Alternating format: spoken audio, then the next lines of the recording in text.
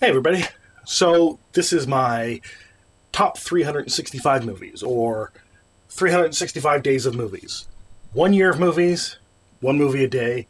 I rate them from 365 down to number one. I don't know if anyone's going to keep up with it, but let me know what you think about the rating I give a movie, or the place that I put the movie in my list.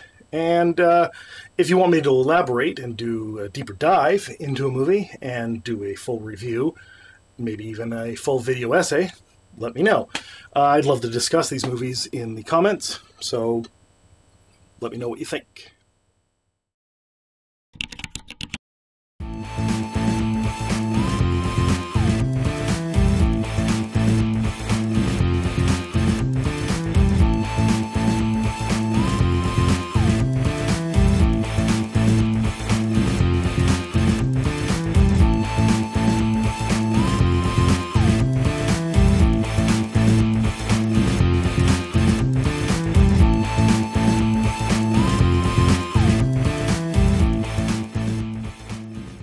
Number 321, Eternals. I give it a rating of 6.80.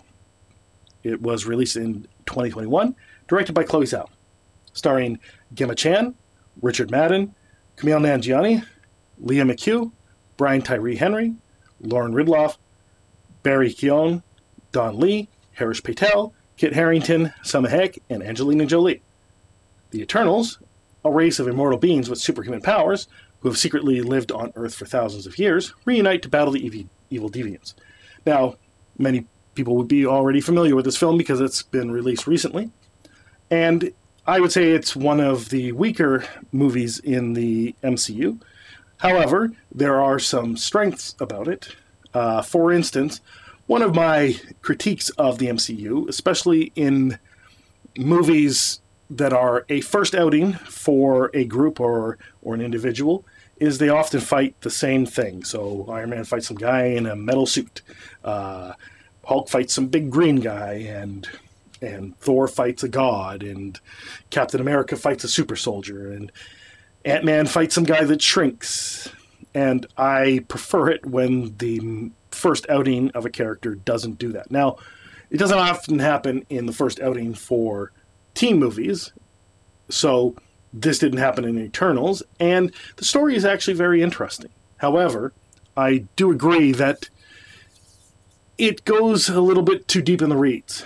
So I can't give it a very high rating, but it's a very good movie. Good movie, and I recommend watching it because you might enjoy it. Hey everybody, this has been 365 Days of Movies. We're going to keep plowing ahead. So let me know what you think of this movie, and if you want to discuss it further, comment below.